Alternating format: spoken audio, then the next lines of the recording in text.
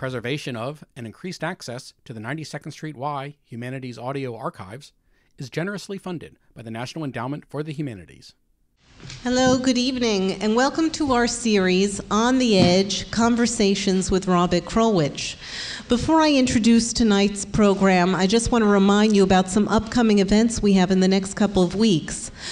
Tomorrow night, we have Mr. Brzezinski being interviewed by Charlie Rose. And then this Sunday night, we have a very interesting program over at Congregation Rodef Shalom with Jane Goodall and Roger Fouts discussing chimpanzees and wildlife and all sorts of interesting ideas as part of our science series. We also have a week from this Sunday on November 9th, David Mamet and Alan Dershowitz discussing the Leo Frank case and anti-Semitism in America. And then on November 6th, we have a special addition to our program. Donald Trump will appear. And now for tonight. The format, as you know, is an interview followed by your questions and a book selling and signing right outside the hall. It's once again my privilege and pleasure to introduce our moderator for this series, who will then introduce our guest. He has contributed so much to our programs with his keen intelligence, his wit, and his natural curiosity. He is truly unique among journalists, and he really inspires me and countless others to ask even more questions. And as you know, he is the ABC news commentator and Nightline correspondent, and he is so committed to our programs that despite the drama of the stock market that he was involved in today, he still made sure he could be with us and find time for us. One of the nicest people I have met and a good friend of the 92nd Street Y, ladies and gentlemen, Mr. Robert Krulwich.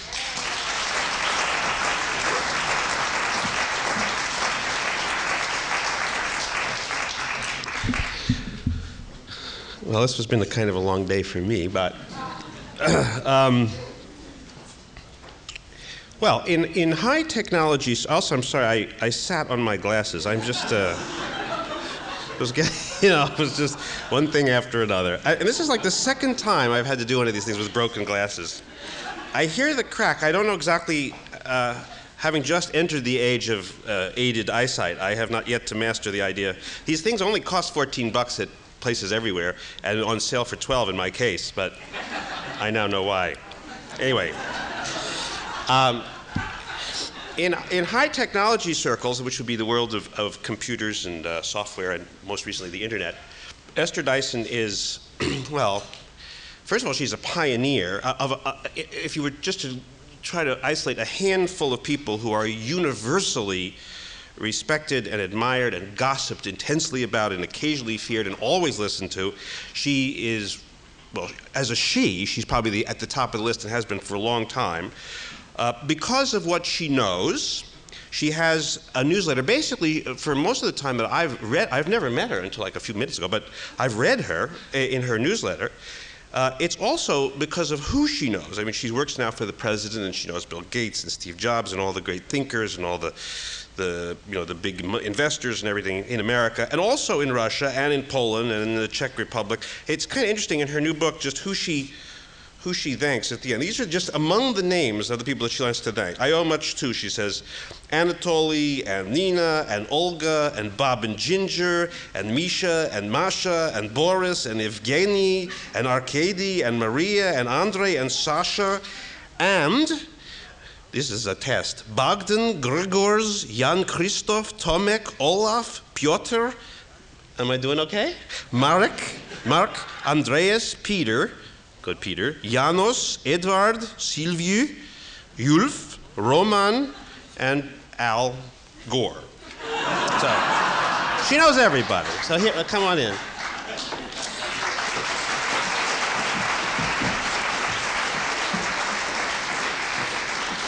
We're dressed this way because I was on TV today and she wasn't. And she told me that she was going to dress like this, which is fine, because that's how I would like to dress, but what could I do? So,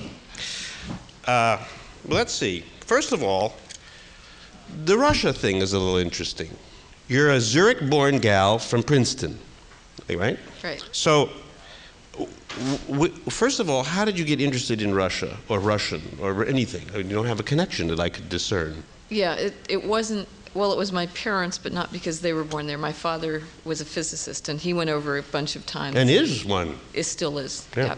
You'll probably hear him here sometime soon. In case he's in the audience, you wouldn't want to bury him early. And he was also English. So in our family, we didn't have this American thing. We knew the Soviets were bad, but the Russians were good. So in high school, when I'd already learned German at home and French in school, and I really didn't want to take home ec, I decided Russian sounded kind of interesting. So I learned Russian, and then I always And they wanted, taught Russian where you went to high school? in Princeton, yeah. Oh, Princeton High School had Russian? Princeton High School. During the Cold War, they taught Russian? In Princeton? They were always pretty subversive. I see. How many people were in your class?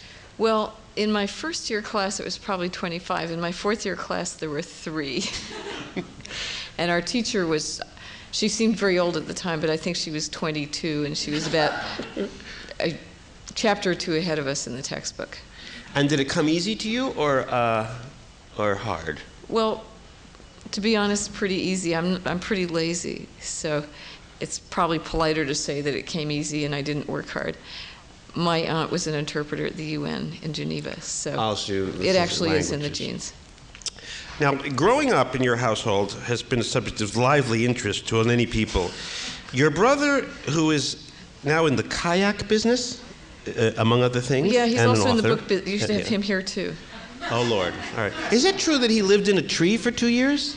I think it was more than 2 years.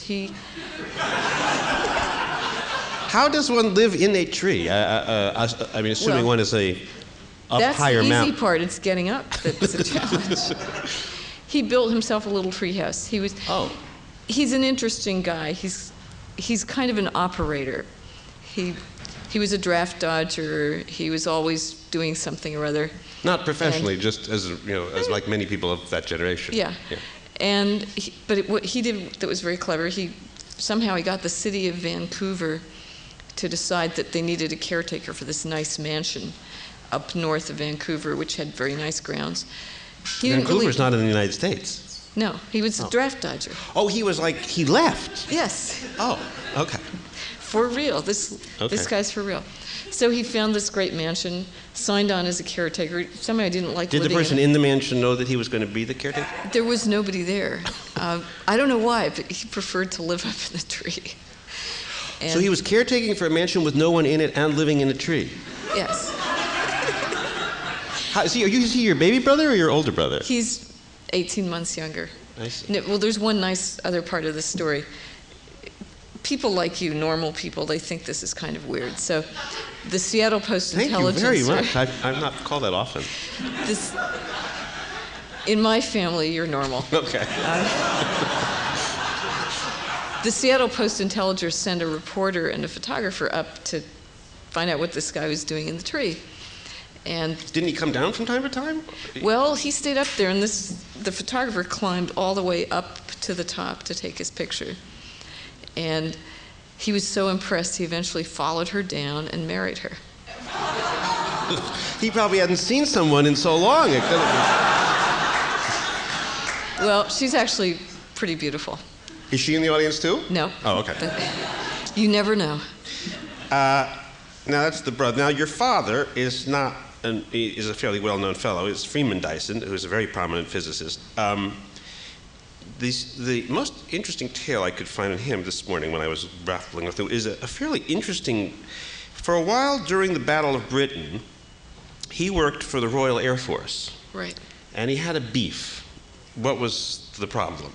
The problem, which is a very serious one and is why he's never been a big fan of authority.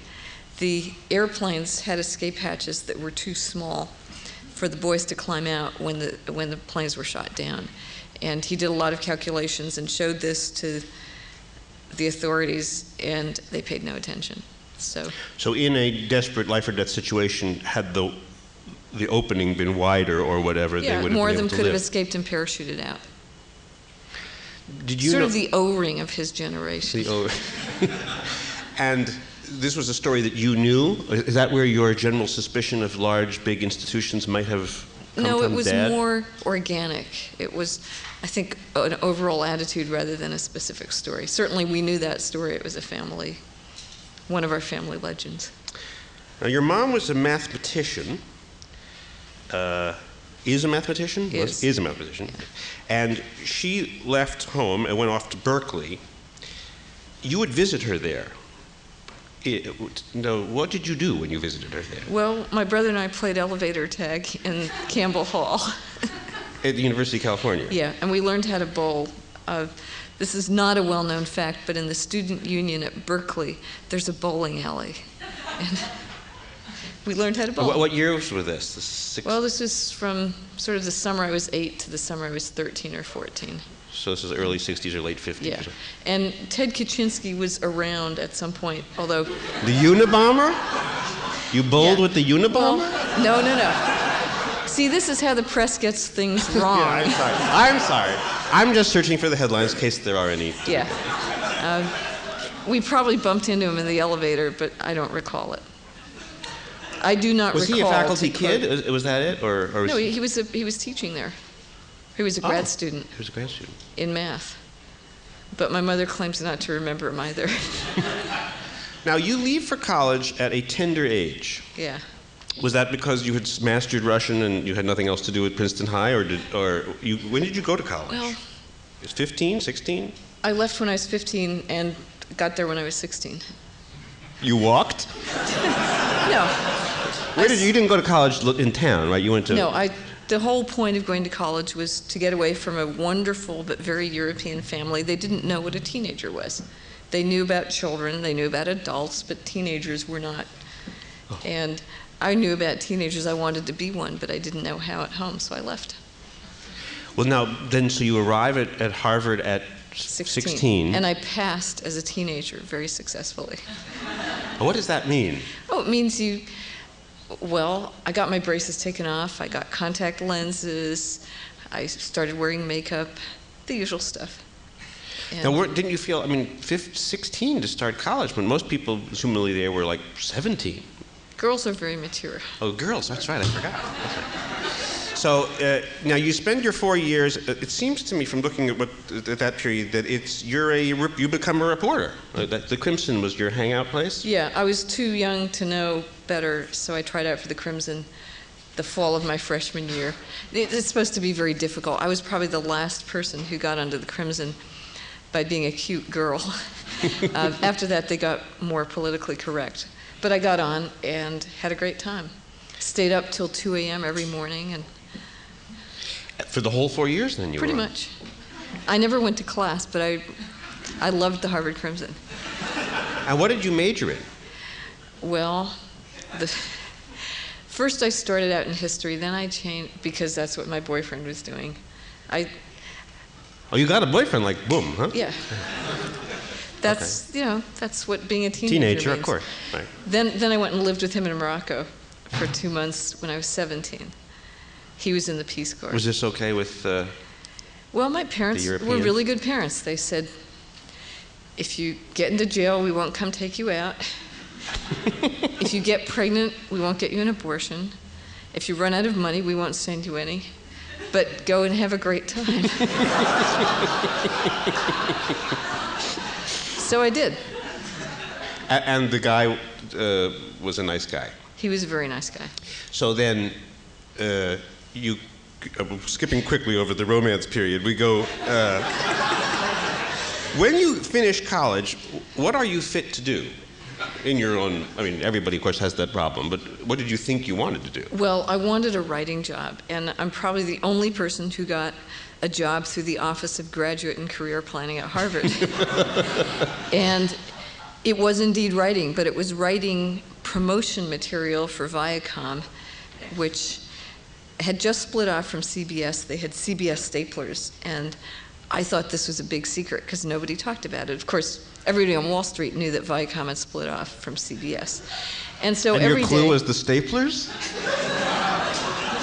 Well, you see, The this is what, telltale stapler. this is something about openness and transparency. This is how employees feel in companies, because no one ever tells them anything, so they think all these things must be secret. So I was writing every day, women 18 to more, let's see, 19% more women 18 to 49 watch I Love Lucy stripped 5:30 to 6 p.m. on WGN TV in Chicago than watch the closest competing show. And then there was a lot of boilerplate about I Love Lucy. That's good. That's good. And then the next day was Hogan's Heroes. And I spent all my time going through Nielsen ratings, which at that point were in books. They weren't electronic. This is really long ago. Finding places where Viacom shows had done better than the competition. And was this for bus ads, or who were you writing for? no, this was sales promotion that Viacom would send to TV stations to get them to carry I Love Lucy. Oh. So one day my boss said to me, Esther, why don't you just go home one night and watch Hogan's Heroes? Uh-oh. I never, ever watched Hogan's Heroes. The entire time? Or Well, I mean, since. that was a very sensible approach to doing promotion for that. Well, they really didn't want you to say anything other than the ratings anyway, so it didn't matter. But around the shop, I think they probably talked about Hogan's Heroes, and they knew who the movie stars in it were. So this sounds like a Manhattan job. You were in New York City? 666 Fifth Avenue. Uh-huh. So then from Viacom, where do you go? How long do you want I don't this know. to- I'll speed it up when I get bored myself. Great, okay. Thanks. Let's see. Then I worked for the Bureau of Business Practice writing little stuffers for paychecks. There was... What do you write into a paycheck stuffer? Oh, it was... Another great week, Maria? Or something? No, these were things that people would buy from the Bureau of Business Practice to put into their employees' paychecks to motivate them. So there was OG for office girls, and MS for medical secretary, and PS for personal secretary.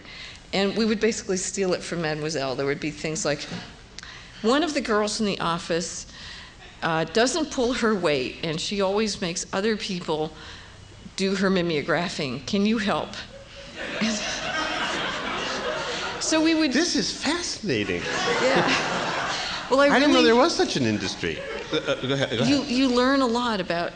I have a great deal of respect for office workers based on those experiences. It was dreadful. I had a headache every day until 5:30. Well, I'll just push ahead then. We go somewhere along the line. You go to work for Forbes, and then somewhere after that, you go to work for a guy named Ben Rosen. Who's Ben Rosen? Well, in between, I worked on Wall Street for 5 years. That's right, as an and analyst. that was where I got imprinted with what a cute little company should look like. I started with Cray Research and Federal Express and Tandem and Apple Computer. Oh, you were an analyst. So Yeah. you visited with these people. Yeah, I visited with them, and I was telling people which stocks to buy. And I really liked the companies. I hated the customers. Once we were sitting with some clients in Chicago, and I was the analyst, there was the sales guy, and we were telling this guy what to do with his portfolio, but I kept saying, I can't tell you which stocks to buy, I only analyze the companies. And the salesman said, well, I'm new with Oppenheimer, I can't really tell you which stocks I personally recommend, just what the Oppenheimer recommended portfolio with. And the client kept saying, well, I need more advice, what? And finally, I said, well, I think you should churn your account. He was, I'm sure, very appreciative of that. And this was shortly before I joined this guy called Ben Rosen. Ben Rosen had also been on Wall Street. He was the guy who brought Apple to Morgan Stanley and brought in that initial public offering business to Morgan Stanley. He felt he was not properly recognized for this, and probably a bunch of other things. So he started his own company called Rosen Research. And what had been the Morgan Stanley electronic letter became the Rosen electronic letter. Now, this man is sort of a legend, right? Yeah, well, he also started investing on the side. And he gave money to this guy who had just finished being a transcendental meditation teacher called Mitch Kapor. And he gave money to this really sort of nerdy engineer from Texas Instruments called Rod Canyon. For those of you who aren't following this would be like seeing a kind of a nice girl with blonde hair who happens to be Marilyn Monroe, and you're a casting director. Yeah, This is big. Yeah. So he kept on writing this newsletter, and then there was a problem, which is he couldn't write about the computer industry without mentioning these two companies that these two guys had founded, Lotus and Compaq. With his money. With his money. So he thought, well, great, I'll hire someone, and they'll write the newsletter, and that will solve my conflict of interest. So he hired me. How'd you meet him? Well, we were hanging around on the circuit on Wall Street in the computer business, and I went to his conference a couple of times called the Rosen Forum, and that was where I met Steve Jobs. I met Steve Jobs at the Playboy Club in Lake Geneva, Wisconsin. Can you remember the scene? I can indeed. Regis McKenna said, hey, Esther, you should really meet Steve Jobs, because, of course, he was trying to promote Steve and Apple. And this conference, it was one of Ben's bigger mistakes, was held at the Playboy Resort in Lake Wisconsin, Geneva. So here I am, and a Playboy bunny is serving me and Steve Jobs and Regis Diet Cokes, and that's the story. So anyway, I started writing the newsletter. Everybody said, oh, Ben's got this girl, but she just writes what he tells her to. And they didn't believe that I had a certain mind of my own. So I bought the business. How much did it cost you? It cost, I don't think I've ever said this in public before, but it's not a secret. Nobody's ever asked. They're so polite. I don't want to know. Yeah. I'm sure it was a tidy sum, I'm sure. Well, he basically sold it to me for a very small amount, but he left a lot of debt behind. He took all the cash out. Oh, I see. So I ended up with what was a leveraged buyout. So you probably paid $1, but you then owed somebody $10,000. Exactly. No, $400K. Really? Really. But we paid it back. Yeah. All right. Anyway, that became EDventure Holdings, which is my company, and now we're in 1997. Well, no, not quite. The thing about Ben Rosen, I guess, is at least from a distance anyway, he looks like the kind of person who was good at picking people, quite clearly, good at recognizing a good idea, quite clearly, and then good at sort of reporting it out. You seem to be good at all those same kind of things. I try to be. Which raises the question of Russia in the spring of 1989. First of all, what is it about, I mean, it's not exactly a startup country at this point, but it's close. It's actually a leveraged buyout. When you first went to Russia, where were you, why did you go, and what was your first impression? Well, the year before, 1988, I had been intending to go to China.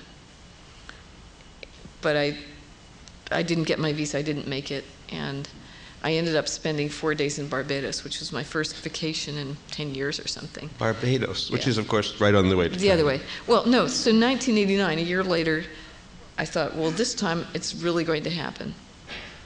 And I was invited as part of a computer delegation by something called the International Computer Club, which, of course, was not a club. It was sort of a Russian trade union of banks and railroads and things that used computers. It was a Soviet organization. And it was me, Sherry Turkle, who may be known to this audience, who wrote a book on children and computers and most recently Life on the Screen, a psychologist, and Gary Chapman, who was head of Computer Professionals for Social Responsibility, which is sort of exactly what it sounds like. So it was the three of us, a motley crew. We showed up April 19th, and about 3 days later, a delegation of genuine German businessmen showed up. And so they abandoned us. And we How do you know they were genuine German businessmen? Well, they had real money, you know. We were let's see, attached to their hotels. Yeah, we were kind of useless. So I had gotten a few names of some computer programmers to call when I got to Moscow. Wait a second now, I'm waiting for the Excelsior moment. When you landed in Moscow, you had learned Russian. I assume you thought about Russia. When you land there in the springtime, what's it? Well, I flew in overnight. I don't remember. I probably woke up and wanted to go back to sleep, got met by these guys, and they took us to the flea-bitten hotel that you've also stayed at called the Russia. Right. And I don't really remember that part. What I do remember is one of the numbers I got was for Alexei Pajitnov, who wrote Tetris. Famous guy, even then. So Tetris is a computer game where things just keep falling. They've heard of Tetris. Well, I don't know. Some have, some Tetris? haven't. See? Have you guys heard of Tetris? No. Like row one. So anyway, here I am, world famous Alexei Pajitnov. I have this number. I call him up. My Russian is not great. I don't remember whether we spoke Russian or English, but anyway, I was kind of scared of this world-famous computer scientist. And of course, Pajitnov, whom I got to know quite well, and for what it's worth, footnote, now works at Microsoft. Pajitnov is sitting at home in his kitchen with his computer and his kids around and whatever, and this American lady calls. And so he was scared to bits. He didn't know who I was. I must be terribly important. I'd come all the way from the United States. And anyway, we met. We realized, both of us, that we weren't very scary. And through him, I met a whole bunch of other people. Sherry Turkle and I together found the guy who was the first man to publish Freud since the 1920s in Russia. And we just had a ball. I stayed there for 3 weeks. When I arrived, it was snowing. When I left, it was May Day. There were marching parades. It was sunny. I was wearing a T-shirt. And do you then decide that you like to come back? No, I thought this was it. I came back. I wrote something for my newsletter called 3 Weeks That Shook My World. And it did. It taught me a lot more about the U.S. than about Russia. But I thought, this is it. The stuff I said about Russia wasn't very complimentary. They wouldn't want me back. And it was a vacation. So I had to get back to my day job. Then they made that into a cover story of Forbes, because I still had some relationship there, even though they fired me. It was a friendly firing. And in September, somebody invited me back. It was, in fact, the guy who ended up running Microsoft's. Now, September in Moscow is a different thing than May in Moscow. Yeah, it was. By the time I got there, it was October and it was snowing again. But that second time was also interesting. It was, in fact, the time that while we were there was this earthquake in California disappeared, according to the Russian press. Disappeared? If you recall, it didn't quite disappear. But it was a relief to find out it was still there when I got back to the U.S. And then in December, I got invited a third time. And this third time was the kicker. The first day, I was invited to go visit Zelenograd, which had been this closed Soviet city where they do military production, and it sounded very interesting, but it was just incredibly boring. There were a bunch of Soviet officials who gave speeches that I could sort of understand, and then there was a translator who translated them into English, and they were not much more intelligible. But meanwhile, I had invited this guy I met who was working as an exchange student looking at military production. I thought maybe he would be more interested. And he had a great time. The second day, I just called in sick and went to see all the programmer friends I'd met before and had a wonderful rest of the week. And I had decided somehow, I have this habit of knowing what to do without knowing in advance. Somehow I decided to go through Budapest on the way back. I thought, well, this is your third time to Russia, and it's clear it's not a real, you can't do this as a business, but maybe Central Europe, there's something there. So I went home through Budapest, and this was the weekend that next door to Hungary is Romania. This was when they had the Romanian Revolution. They executed the Ceausescus. It was quite an intense time. And I was sitting in Hungary feeling homesick for Russia. It was bizarre. And that was when I knew I'd go back again and again and again. Now, you've described this from time to time as falling in love with an addict or a self-destructive love affair. Yeah. what's wrong with Russia? I mean, obviously you liked it, but another time you said if you were a maid, you prefer a messy room to a tidy room. And Russia's the ultimate messy room. Oh, so what, you wanted to sort of clean it up? Yeah. I like, if you're lazy, you like to be able to do small things with big impact. And if you do almost anything in Russia, it's a miracle. I've helped lots of little companies get started. The stuff that's a dime a dozen here, how to do marketing, knowing Bill Gates. Everybody I know knows Bill Gates. In Russia, it's really special, and so... It is in certain quarters in America to clue you in. Well, because it was interesting to me, just in the book, which we'll get to, I'm sure you're waiting for that, but we'll get to it immediately soon. What they don't know in Russia was astonishing to me. Yeah. I mean, you have to tell somebody that a customer is not someone who's there to annoy you. That you have to be different from your competitors. These are novel thoughts to business people, or to want-to-be business people. If you've grown up being told profits are dirty, if you've to a Russian, service is servitude. You're supposed to be, the only thing you serve is the state. It's just, the whole mindset is totally different. And so, yeah, these were novel concepts. My favorite one, which is in the book, is, this is great. Our government's going to set free market prices just like yours. So what do you do? I mean, I don't understand how you handle this. If somebody doesn't quite understand the A's, the B's, or the C's, then how do you teach them to spell? It must be very frustrating. That's, the people I dealt with were really smart. There are lots of Soviets who are just never going to get it. But the ones, and this is actually very serious.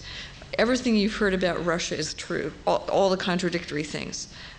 It's horrible, it's wonderful, it's full of crooks, it's got great people. The computer business is different because most industries in Russia were privatized or stolen. Somebody took some assets from the state. How they got them, you probably shouldn't ask. In the computer business, all people had was their minds, and they built these companies from nothing. They didn't need to take anything from the state. And so these people are honest. They're smart. They tend to read and write English because many of them are programmers. They have a kind of international bent anyway. They're now on the internet. They have access to information from all over the world. So it's. But don't gangsters and folks come after them to steal whatever they've got? No, they don't really get it. Actually, I'll tell you one more story. This was just a few weeks ago. Oh, yeah. Oh, sorry. Is that better? Yeah. Okay. I was sitting much like this with a third person. It's a friend of mine. He's trying to raise money. He's a Russian computer guy, and he's wonderful. He's honest as the day is long, etc. And we're sitting with an American banker, and the banker is getting my friend's life story, and the banker says, "So do you know these guys?" I won't say their name, something systems. And my friend Sasha says, yeah, I know them. They wanted 25% of my company a while ago. And the American banker says, oh, how much? And Sasha says, no, they just wanted to be my partner. And the American says, oh, I understand, yeah. So what happened? And Sasha says, I said no. Because they couldn't take him over. He would have left. I mean, it was in his brain. They couldn't steal it from him. And he was good enough that he just said no. The story was probably a little more complicated than that. Was there a gun involved? And might you understand something to that effect? I don't know. They left. And then the American said, well, we like the companies we invest in to have good relations with the authorities. And Sasha and I looked at each other and said, not this guy's money. I mean, this is a problem. Westerners come in there and they say, it's corrupt. We'll pay bribes. And they don't help. Huh. There is one friend before I get to Anatoly Karachensky, who is one of my favorites, just looking in. Bob and Ginger, Yes. two of your friends, are going to be your hosts on one occasion. I forget which occasion you're going to Russia, and they've left their apartment for you. I was very fascinated because I've always known that there's a certain amount of lawlessness and you don't know what to do. And they have an apartment in some apartment building, and they give you the key to go to their house. You then go into the house and try to open up the door. Oh, that story. Yeah. Yes. What happened then?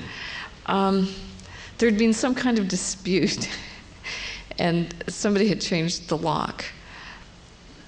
Yeah, I'm trying. Now then, the landlady had somehow moved back into Bob and Ginger's apartment and invited you to spend the night with the landlady? You have the key? I kept it as a souvenir, believe it or not. I haven't looked at this in years. But that means that you can have an apartment in Moscow, and you go away for a month or whatever, and you leave the apartment for a guest, and the door is locked, someone else is living in the apartment, and there is no recourse. I assume you can't call the sheriff. There was recourse. I got in, but you had to live with the landlady, right? Well, sometimes this happens in the U.S. too. True. Avenue B, a lot of that. Yeah. All right, let's go to Anatoly Karachinsky. This comes to me from, I was looking at the London Financial Times. Mm-hmm. This, I think, is maybe the dream that you had, as occasionally it must come true. Yeah. This guy, at least according to the London Financial Times, has designed bank teller machines, automatic teller machines, that are so fancy and so facile and so interesting that the London Financial Times said that this particular machine that they looked at had leapfrogged Western ATMs. But it seemed to be sort of cobbled together by this man. First of all, who is Anatoly Karachinsky, and how did he do that? Well, he is a miracle. In fact, the computer market in Russia is now so open and transparent that they have top 100 lists. And he's regularly number one. When I first met him in 1990, he was running this joint venture between an Austrian dressmaker and two Soviet science committees. And I've seen him through a bunch of changes. He now has a company called IBS. This was not a very nice Austrian dressmaker, as I recall. He was, yeah. I wrote about this in the New York Times Magazine, in fact. He was a jerk. In the end, he wanted to sell the computer business so that he could start making dresses in this piece of real estate. Meanwhile, the Soviet partners, the science committees, had disappeared. So in the end, Anatoly left and started over. This is amazing, really. So this guy has three backers, two of them disappear, and one of them wants to take over the office and make dresses in it. Yeah. Is this normal? Absolutely. And the amazing thing is, the guy left and built a whole new company. He's gotten an investment from Citibank in one part of his company, which sells Dell computers. He's doing large projects for banks. He's got a distribution company called D-Line. And what did he have that other entrepreneurs there don't have? Well, he had a combination of paranoia and grandiosity and persistence and vision. You write about him that he has something, he's always sort of on a scale between paranoia and ambition. Well, no, he's now gotten integrated. He started out being paranoid and grandiose, and now he's integrated into a successful, confident business guy. Why is paranoia an advantage, assuming that it is? Well, it was. Why? Because it's only the paranoid survive. That's what Andy Grove says. I cite a higher authority. All right. That was a book title, I think. Andy Grove believed in it so well. Let me get to the bottom line here that I wrote. In The Economist, you quoted, so this is interesting to me. You wrote, I don't know if you still believe this, that Russia and Eastern Europe are now, these are your words, more receptive to change and therefore to information technology than are Western Europe or even the United States. I might not put in even the United States, but definitely than Western Europe. So as nutty as it is in Russia, they could be a platform for whole new technologies or whole new adventures that you wouldn't find in Paris or London or Cologne or Frankfurt? Absolutely. Why? Because in Russia, they see the value of this. It connects. Russians want, quote, a normal life. They want to be part of the world. They've been cut off. They feel paranoid and grandiose. They feel mistreated, and they feel they deserve better. And through the internet, they can connect to the rest of the world. They can reach worldwide markets. They can find out what's going on. To them, that's amazing and exciting. To a Frenchman, it's offensive. These people, they don't speak French. All right, put the French aside, but London, for example. Well, you know, we've got what works already, thank you. But don't the Russians have a famous attitude because everybody else has probably got something wrong with them? We're Russians and we can always go out and look at the birch trees and sing with the nightingales and no one else can do it. Certainly I'm not talking about all Russians, but in the computer industry, which is a growing part of the economy, and the computer world is a growing part of the world economy too, these guys are much more eager to jump onto it. They see its value. If you have nothing, the relative value is much higher. You know, the United States likes new stuff because they like new stuff. Western Europe doesn't like new stuff. The Russians look at it for its intrinsic value to them and say, this is pretty neat. Well, let's go to the book. First of all, what is this title? I mean, for people who aren't familiar with packaging of technology products, Release 2.0. Show them the picture. This is the book. This is the picture of Dorian Gray. This is her in yellow and orange. And this is the title. What does that mean? Okay. How many of you know what Release 1.0 means? Okay. Well, some of them do and some of them don't.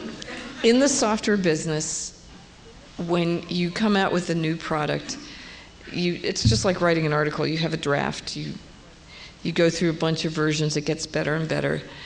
And you think you're almost done. And you call it Release 0.9.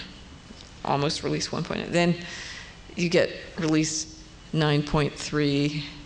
Sorry, Release 0.93, Release 9.4. Then you get to Release 0.982. And then somebody says, ship it, I don't care. And that's called 1.0? That's called 1.0. So if this were like, if you were trying tryouts on Broadway, like, you know, New Haven would be 0.5. Yeah. And then as you move closer, Boston would be 0.7, and then opening night. And of course you hope it's perfect. It's the realization of your fondest dreams. It's all this wonderful stuff, and of course it's fresh and new. And that's what I call my newsletter. Every month, a whole new, fresh, hope to be perfect newsletter. And your newsletter is called what? Release 1.0, 1.0. which also is the first 3 letters of Rosen Electronics' letter. Right. But then, of course, what actually happens is a month later you say, oh my gosh, when you press print, it deletes the file or something not so cool. So you come out with Release 1.1, and if you survive that disaster, a year or 2 later you say, we're going to do a total rewrite. Add new concepts, totally new product. We've learned a lot. And you go through the same thing, Release 1.93, Release 1.932, Release 2.0. And the second edition. Yeah. New, and of course, improved. There's going to be you see, I love this. There's going to be a paperback called Release 2.1. You're going to go with this metaphor till it dies on you. But it's actually a very rich notion. You can also say, if I were a salty old man, I'd say, life is always Release 1.0. You can never really do it again. Uh-huh. And this man is on Release 5.0. He's really smart. He's changed his mind a lot. Oh, I see. Okay. So let me first of all describe my reaction to some of the things. The book is a description of the internet and the community of the internet, and your description of what it might be like if it were really working well. But some of the visions you have are, at least to me, a little troubling. For example, in the world that you imagine, that is all of this conversation, all of this literature, and everything that's coming through, there will be less time to think, things will be much speedier, there will be more and more and more and more choices that you have to wade through and sort of work out. Doing things fast will be important, but so will performance, actually even maybe more important than a completely carefully worked out thoughts, and that people will market themselves and they need to be a star.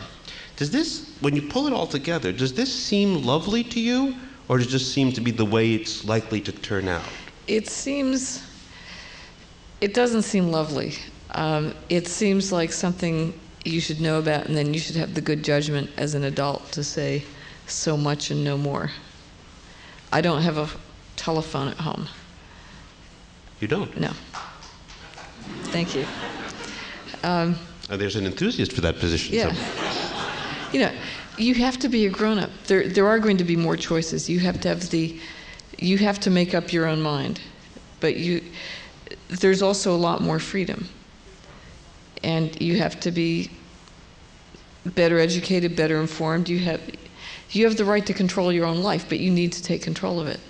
Well, let me delve into this and give you a couple of problems. For example, I read in the Columbia Spectator a couple of years ago, I live near Columbia, and there was a college paper. This is the story that I read.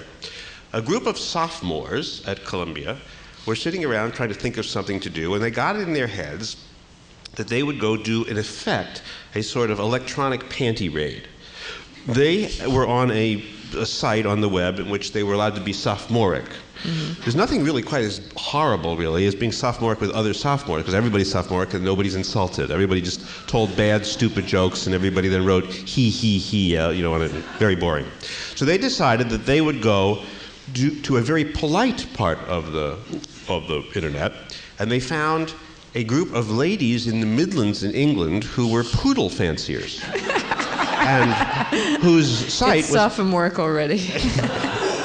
Whose site was, they would write things like, very interesting rules when you have a poodle, to make sure that you do. So it's very polite. It had sort of a white gloves place. So they went off to this site and began querying it. Yes, yeah. And they would say, what would you do if I chopped your poodle's, ears off and blood dripped down? And it was very impolite. And the ladies were shocked and very disappointed. Didn't know who these phantom questioners were. It was very antisocial behavior in the truly sophomoric sense. Oddly enough, what happens then is they went and hired some private detective or something to try to figure out where these interlopers were coming from, discovered they were coming from New York City, from Columbia University. They wrote a letter to the president of Columbia University, who then reprimanded the sophomores for being sophomoric in front of the ladies in the Midlands. This occurred to me as so completely bizarre. The idea that there was a detective, that the ladies would even think about New York, that the sophomores would find the ladies, everything about it. But it does raise a question. What is the proper solution to the problem? Because you talk a little bit of who governs this. If people want to act out, if they did it 10 times so it was truly obnoxious instead of funny, what could the ladies or anybody do about it, really? Well, I was trying hard not to laugh, but... You didn't succeed. We're working on this, is the short answer. There are lots of things that would happen. First of all, you can have a closed community. I mean, the first time this happens, it's alarming and hilarious, and you get rid of the kids, and you hope they go bother somebody else. If they persist, you can do all kinds of things. You can require passwords to be part of your community. You can, that's the simplest one. If they do something really, really bad, you can try and trace them. And either call their college president or, go to whatever community they are. I think you're going to find a lot of, in the long run, if I want to be on the net, I need to have an internet service provider who gives me my internet access. And the internet service providers don't really like this idea because they don't want to be responsible. But I think in the end... Don't like what idea? The idea of what? Being responsible for the behavior of their customers. They'd rather just shrug their shoulders and say, I'm sorry. But there's going to be a lot of peer pressure in the internet. And ultimately, if somebody is doing something bad, you're probably going to go to their ISP and say, cut this guy off. And You mean the people in England would go to whoever the kids at Columbia, I guess to Columbia University, and say, we're going to what? We're going to tell on you to all the other servers so that people at Columbia can't talk to anybody anymore? That's sort of in extremis. Of course, it rarely escalates to this point. The Columbia University, I mean, as you saw, they don't want to be responsible for these jerks, and they'll tell them to stop it or they'll kick them out of college. Another ISP would say, stop it or we'll close down your account, and we will give your name to the other ISPs. Would a form of shunning, do you think, work? Yeah. And when it does, I mean, again, there are levels of behavior, there are levels of shunning, there are different levels of sensitivity to bad behavior. An ISP that doesn't control its customers in the long run will find other ISPs blocking. You're seeing this happen right now with the question of spam. Spam, we should explain what that is. Spam is junk mail on the net. And so you're sitting at home and you get all this email which you never solicited from... Right. Telling you about Caribbean islands, nude, live girls nude. That's right. The one just I know is not for me. Just ads come roaring in for no apparent reason. Well, they don't, it's not quite that bad, but... Okay, come trickling in for some reason or other. Whatever. And so one of these spammers, Sanford Wallace, I may have my facts somewhat wrong, but his ISP dropped him, I think, and then he sued them, and these things take a while to work out, but you're going to find... So people are trying to discipline the bad boys. Yeah. Let me give you a different case. But you see, what I want is for the internet to do it, for the ISPs to do it, and not for the government to make some kind of blanket laws. But there's going to be, instead of government hierarchically, there's going to be a lot of government horizontally. A kind of an agreement to be a gentleman's agreement. Well, maybe not polite, but not abusive anyway. I mean, you have the same thing in the banking world. There are some banks that other banks won't do business with. And banks, there are some customers banks will not want as customers. And you have a big issue here now with Citibank and Mexico and all these other things. The bank wants your business at the same time it really doesn't want the feds to come visit every day. Now, let me give you another situation. This is the filter question. Let's suppose there's someone, let's make the government, since you're suspicious of governments anyway, that don't want you to know something. In France, the government in France decides it doesn't want its voters to read polls during the... So what happens? People go to Switzerland right next door and put the polls on the Swiss thing, and now everybody in France... And it's still in French, which is important. Still in French. The government in Canada on election day wants to block out election coverage as the election rolls from the Maritimes all the way across to Vancouver. So they said, we're not going to allow people to hear. Of course, people in the East Coast can hear the election results for their provinces at 7:30 at night, but it's blacked out in the West. But the internet just reports everything that they heard about Maritime, goes right on the internet. So if you're in Vancouver and you want to know what's going on... Now, if you were king or queen of one of these countries, or the president or the prime minister, isn't this, what can you do? I mean, you have a federal policy. You have good social reasons for doing this, and then this thing comes along, and you can't do it. On that one, I think you give up. I don't... I'm a fan of freedom of information. No, it's hard to make you a king or a queen. All right. How about this? You're in Germany, and you have a social policy. You don't want Nazi propaganda to be available. Now, somebody in Nebraska, in a country which has a First Amendment, is happily writing Nazi propaganda, so that the guys in Cologne or Bavaria can just read the Nazi propaganda, get all the new books, and read all this hateful material. Now what do you do? Well, if you're the Bavarian prosecutor, you sue CompuServe, which is what they did. And the case is still going on, although the last I heard is they're probably going to drop it. What you can really do if you're German, I mean, this is not what I would advise. I think the way to answer Nazi propaganda is with the truth. That's because you're American, but suppose you're a Bavarian. But if you're German, Well, number one, you can sue this guy and ask him to block those particular sites, which is possible to do. Although really clever people can get around it. They'll go to some other ISP, they'll mirror the sites and so forth. The second thing you can do if you want is you can require every German citizen to use a filtering tool that will block this offensive stuff. Would that work? In principle, it would more or less work. Again, you could get around it, but sort of for normal people, it would probably keep this stuff away. So the nation state does have the ability to beat the technology if it wants to. If it's willing to shoot people to do it. Does it have to be that forceful? Pretty close.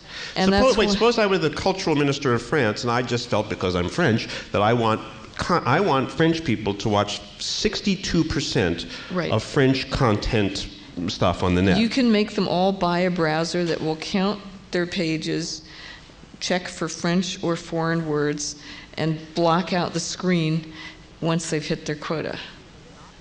Now that might be an obnoxious position. This is true. You could do this. You could do that, technically. Oh, so there's life in the old nation states yet. Yeah, and then everybody in France would pretend to be an American foreigner and ask for special dispensation. Let me answer the question slightly seriously. You can do a lot of things with technical means. You can also get around them with technical means. If you're willing to be a draconian government, you can do a lot. You can get your citizens to spy on each other, and you can squash dissent, you can squash the truth, but you're going to create huge problems, I mean, aside from being what I would consider immoral and stupid. But you can do it, and you see that happening in North Korea, where they don't even have the internet and so forth and so on. But if you want your citizens to benefit from this, censorship doesn't work. Suppose I've got a Molotov cocktail recipe, hydrogen bomb, put it together in your basement sort of thing. So I have the terrorist.com, and you could look up and you could figure out how to make a bomb. I think most societies would find that a little bit, even though it is information, they would find it scary to have available to just anybody. How do you feel? Well, I find it scary too. On the other hand, that stuff is already available in chemistry books. And maybe not quite as easily. Not quite as easily. Is that a difference that you worry about? It's a difference I worry about. What would you do about it? At this point, ignore it. Because I think the people who are really going to make bombs can get at it anyway. And I'm scared of it, but I think it's a better approach than trying to make it secret, because then you're going to have teenagers emailing encrypted messages with bomb-making instructions, and it will get much worse. I mean, by forbidding it, you give it a certain allure. Now, let me ask myself another question. Okay, so forget that. Now I've got the secret floor plan of some nuclear facility. And can I put it on the net? No, because that's a trade secret, and you can be sued not in terms of censorship, but in terms of breaking a Secrets Act. Yeah. And so, I mean, there is information that should not be published. I'm willing to agree with that. I don't think bomb-making instructions, which is sort of generic information, if you try and squash that, it won't work. But these things are troubling. I mean, I'm not saying this stuff is easy, but... I'll ask you curious, just by the by, you are now spending more time in Washington, I notice. Yeah. You work for President Clinton on that committee, or whatever that is. Yeah. It was actually more for Al Gore than Clinton. For Al Gore. Now, Mitch Kapor, one of the fellows you mentioned, whom you seem to like, he found it like really boring. Yes. And he couldn't seem to even sit through the meetings. In fact, he left because he just couldn't stand it. Do you find Washington pleasant, more than pleasant, or Mitch Kapor-like? Well, I like things as long as I'm learning, and I haven't figured Washington out yet, so I like it. You're also on Ross Perot's board, are you not? I'm on his advisory board of his company, not of his campaign. The advisory board of his company, Yeah. but not the That board. means I'm not responsible for anything they do. Oh. What's he like? Well, when I first met him, which was, when I was on Wall Street, 1980 or something, he was terrific. He was funny and smart and I don't know is this a family audience or? Yeah. Oh, you mean, are you about to say something that, is there anybody here under 18? No. You can say a bad word. No bullshit. See, I may be on the internet, but I'm really polite. And one day, this was when I was still on Wall Street, I was following Electronic Data Systems, which was his first company. And they had just hired a new head of human resources because people were beginning to care about that kind of stuff. And Ross Perot said, well, folks, I want you to meet our new head of human resources. This is Jack Frost. He's just joined us from the Army.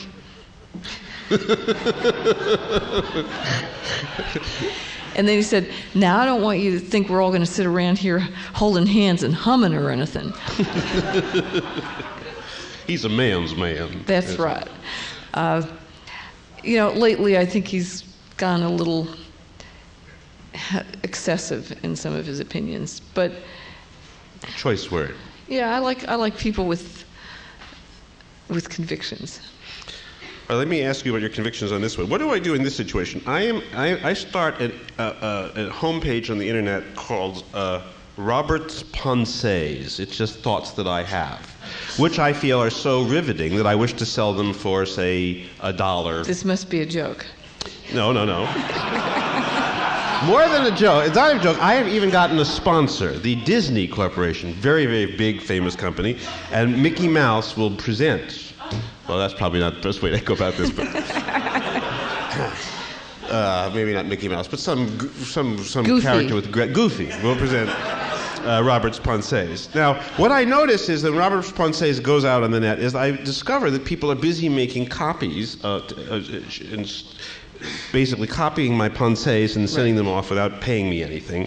And this makes me irritated. What the Disney company notices is that their Mickey Mouse character and Goofy character are being collaged and given sex organs and other kinds of horrible things.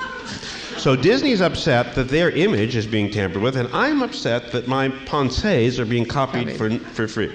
So let's handle this one at a time. First of all, if I turn to this community and I say, do not copy my pensées without paying me $1, what are my chances of collecting? Well, there are a bunch of things you can do. First of all, you could say, well, nah, you can't have my pensées. And you can give them only to 10 people with whom you have a firm contract and you know who they are, and you'll go after them if you start seeing the pensées go anywhere else, and you know who these 10 people are. You control it very, very fiercely.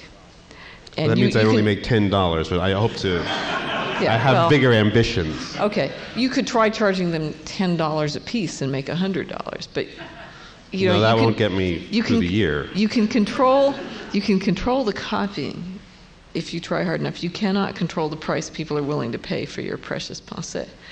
So, sorry, it's the facts. Now, if there's a cast about this conversation that's taking a slightly ugly turn, I'm sure you don't mean it in any way. The second thing you can do, you can use little technical tools. You could watermark them so you could see who is copying them and then go after them. That means I have to hire a lawyer and things like that. Or you could use various other kind of encryption things. One of them is called a cryptalope, which is a great name from IBM, and there are others. And you could kind of enclose these pensées, you could encrypt them, you could code them, and then you would allow people to open them only for reading on the screen. They couldn't copy them because you'd have software that would prevent this. To be honest, it's probably not worth it for the amount of money you would hope to collect, she says politely. But you can do that technically. And you what is the practical solution to my problem? Give them away for free and charge for your appearances. Give away my pensées? Yes. See? If I give away my pensées, how do I... What do you mean charge for my appearances? It makes you famous. And then, forget the 92nd Street Y. You can go to Carnegie Hall and charge. I've always thought Budweiser was equal, if not greater, than Carnegie Hall. So you're saying then that people who have intellectual property, just who have written stuff down, should not expect to try to control the copying of that. Well, let me be perfectly blunt and maybe uncomfortable and so forth, but I am not paid for doing this here. My publisher wants me to do it because they hope they will sell more books. A book is a tangible thing, so I'm giving away my valuable pensée this evening in the hopes of recouping later through my publisher.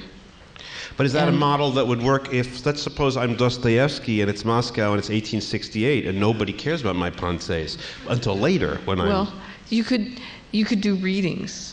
You get society ladies to sponsor you. But if I'm shy, brilliant but shy. Then you have a problem. No, I don't know. Is this a just solution? No, I mean, we could lose. What happened was if Homer had been shy. Well, what you would probably do is you would offer to write letters for people who were illiterate, for example. I mean, you do some kind of service. The rules change. What made a successful business a century ago is no longer what makes a successful business now. And 100 years from now, some decades favor the shy, some favor the noisy, some favor those who can write well, some favor those who can dig ditches. By the time the era you're suggesting is that people who are somewhat performance-oriented and who will turn their art into a show will have an advantage over those who like to work privately. By and large. Although if you're a writer and you just really want to write, then you can write. And you're going to say this is disgusting and commercial, but it's the real world. You can write advertising for Mickey Mouse. You could write screenplays for Disney. You could indeed find a sponsor for your literary works. You could sponsor yourself. You could give your pensées away for free and work as a waiter if you really believed in your pensée. What about, let's go to the Disney problem. Disney does not wish to have Mickey distorted, right. In principle, they can sue. And they do, in fact, have a bunch of lawyers, as does Mattel. I've run into a few of those, who go around and check out websites and send people letters and protect their trademark, which is what they're required to do to protect the integrity by law. And frankly, I think you're going to want to give away your copies as a business case, and you're going to want to protect the integrity of your trademark as a business case. I mean, there will be lawyers in cyberspace. There. That is pensées, you would argue, if my pensées were chopped up and then turned into, a collage of some kind, I could, in a sort of, as a moral right, say, hey, don't touch my pensées. Yeah, you could say, I want to preserve their integrity and I'll sue you. And you may decide it's not worth it, or you may decide it is worth it to protect your reputation. Life is not easy, and people are not always honest or fair. I have a bunch more of these, but I'm a little worried that people are going to want to ask questions. So we've already gone about an hour and 20 minutes. Yeah, it was fascinating. Let me. You did go visit Bill. Bill Gates thinks that you're something of a socialist for feeling. No. You want that one too? Yeah. Okay. Well, like everybody else, Bill Gates heard that I had said software. I said content, but he cares more about software, that it will be free. And that was sort of an overstatement. I said, you need to plan your business as if it will be free, because that's where it's heading. And of course, that's being translated to Esther thinks software should be free. And also she hangs out with this Mitch Kapor guy, and he's a known socialist, which is also not true. So that's what he thought, and we talked about it, and I persuaded him that it wasn't true. You have been invited to his world-famous house. Yes, I was. Where there was a glass blower on the... Could you just describe the house? And then I'll stop. Okay.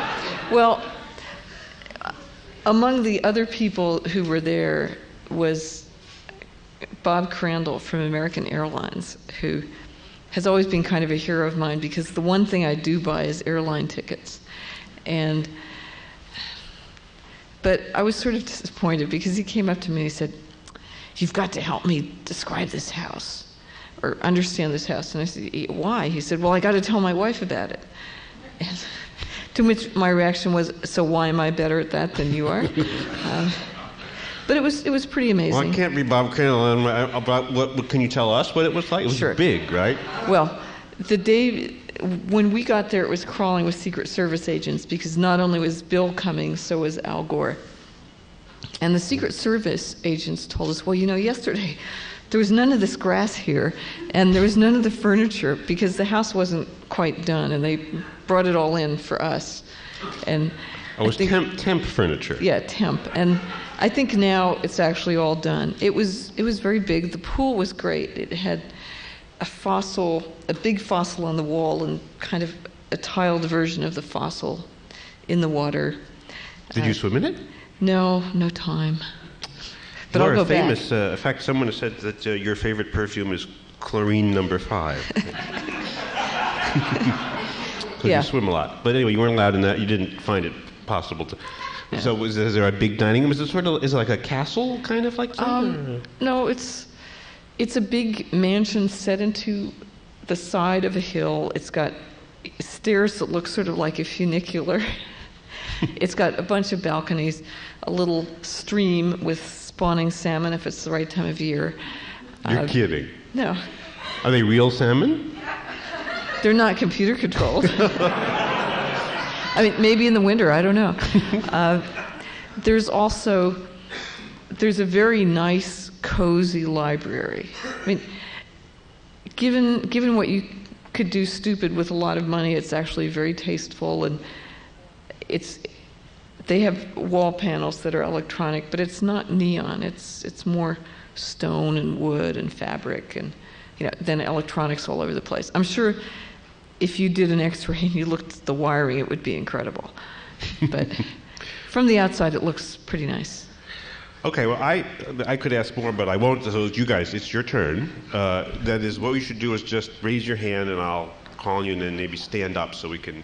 And say who you are, because I really believe in transparency and openness. And to help transparency in this case, we're going to turn on the lights. Yeah. Who I am? Samantha Gregory. I have a sort of. I'll repeat them so if people can't hear in the back. Okay. This is Samantha Gregory, is what we know so far. A confession before I start. I know very little about the internet, very little about new media. I work in an advertising agency. Shoot me. Which one? I can't say.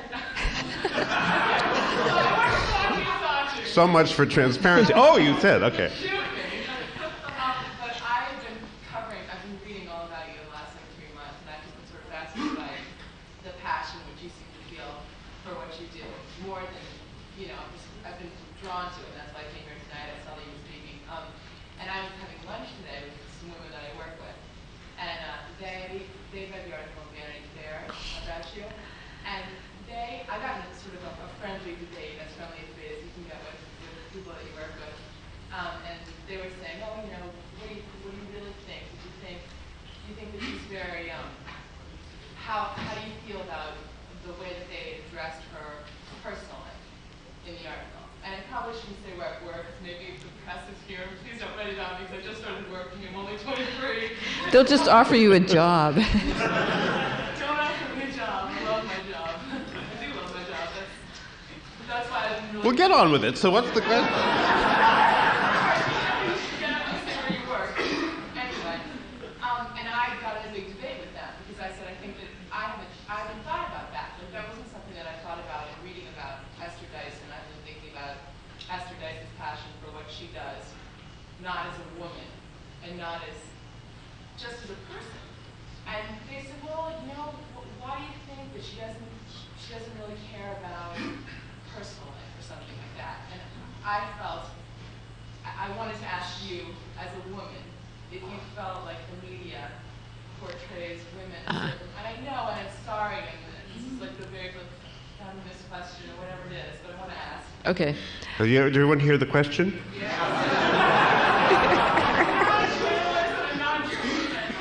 Okay. You shouldn't apologize. It's perfectly fair. Well, first let me say just one thing about the Vanity Fair article. My basic reaction was, Jesus will help sell books, and it was nice pictures. My parents didn't like it because it made them sound as if they were kind of remote, and we're actually a very close family. Actually, my father wrote me an email saying he was sorry, and he really hadn't said those things and so forth, and I said, you probably did say them, but they were taken somewhat out of context. And we're just like the royal family, you know. The common people don't understand us. But it was an interesting article. You get treated differently as a woman. I felt it didn't really talk about my ideas. It talked about me as a person. And the fact that I have a messy room is interesting, but it's not really worth a whole article.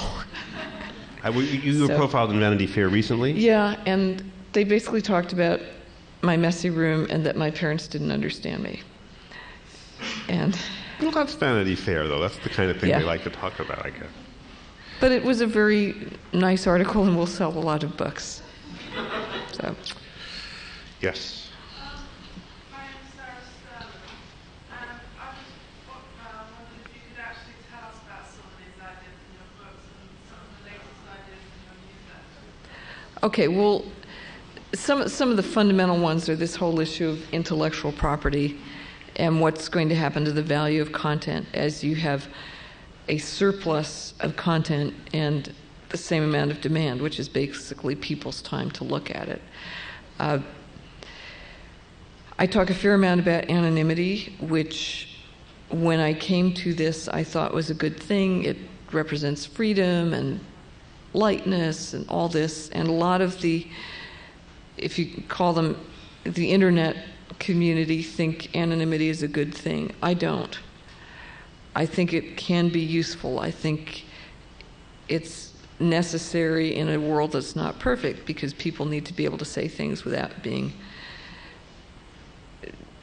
put in jail. If you're in a repressive government, you may be somebody with social problems, whatever, and you just want to discuss them anonymously. You may be a teenager trying out new identities, or you may be a creep.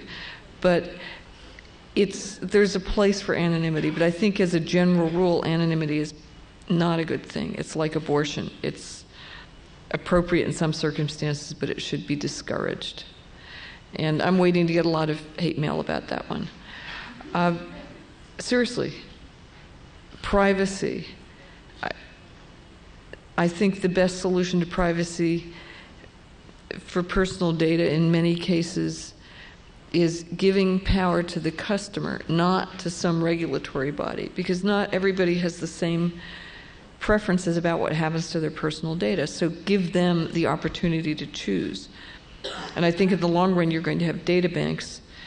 Right now we have data banks, TRW, Equifax, and they manage personal data on behalf of mailing houses, and they sell it to them, and they collect the revenues. What I would like to see is a data bank that works for the customers, that holds my data for me and follows my instructions, sells it for use as I request, and gives me, they take out a commission and then they give me the revenue from selling my data. And that's the kind of thing I'm trying to foster. Systems for accountability. A lot of the way the net is going to be governed, as I said, is not going to be hierarchical top-down, because the net is fundamentally horizontal and you can't carve out France because the net kind of crosses through France without really noticing it's there. So what you need is these cross agreements among ISPs. You need recourse. You need communities with their own rules. And those net communities, people are in them voluntarily. So the rules of those net communities actually have a lot of moral authority, more than a government that may be elected by only half the population. In the net community, the people who are there want to be there. And if they misbehave, they can be kicked out with a lot less due process than would be required in a government that has life and death power over people. So those are some of them, and I'm happy to answer more specific questions. But thank you for asking. Oh, in fairness, a lot of the scenarios that I was creating also come from other chapters of this book. They contain real ideas. Yeah. But I did not have a chapter on women. In the back, yeah. My name is Crochet, and I produce a music festival called Intel Music Festival. We wire clubs and we try to promote artists to present their music live on the internet freely. And I need to set a premise before I answer the question related to your Conseil issue, which is that the reason, for example, that a CD is copied in Taiwan or wherever is because it costs $13, and the artist is getting maybe 70 or 80 cents.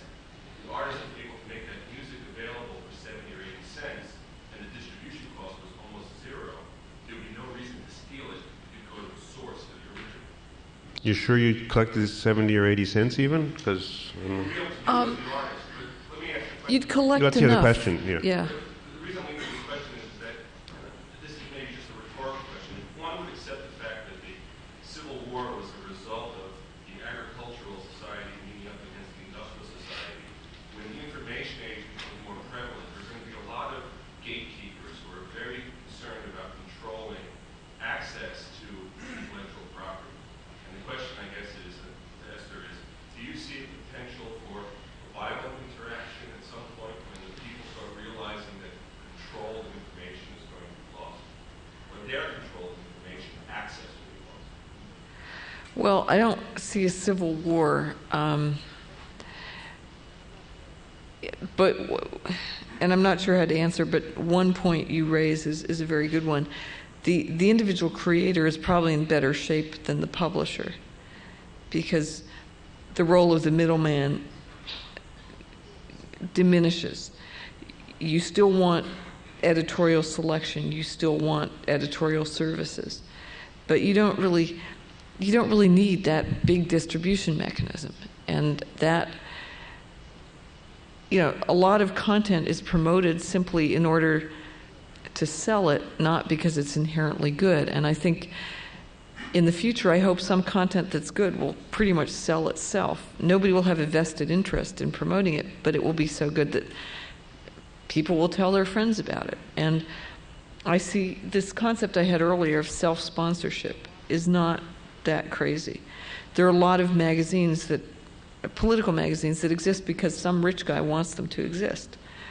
On the net, when things are cheaper, more people who aren't as rich will be able just to sponsor content that they like. Or, if half the people send you $1 and the other half send you nothing, if you're a popular artist, you can do pretty well. It's when all the intermediaries take their cut that the prices go out of whack on the one side and the artist struggles on the other. So it's going to be a very different new world. There are going to be lots of different business models. But the creative person who controls his own destiny is going to be in a lot better shape than some of the intermediaries. Yes. My name is Steve Halfand. I just came back from Central Europe a couple months ago, and what I noticed there in Poland especially, you saw a lot of entrepreneurs. Every other store was selling sneakers and computers and software.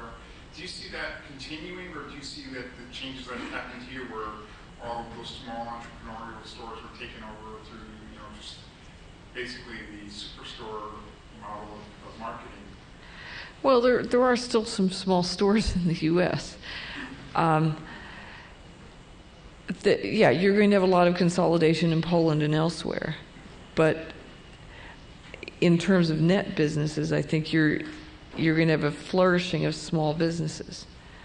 So I'm not sure. I mean, are you asking this question about the net or just about Central Europe without the net? He's about physical space. Yeah. Central Europe is going to get more corporate on the one hand, but I think the world as a whole is going to be less centralized. And someday you won't buy your sneakers in a store anyway. You're going to buy them over the net, and they'll get shipped to you by FedEx or DHL in Poland. So that people, because it's getting past 9:30, which is the usual time for departure. I'll have one more question way off there in the corner. Yeah.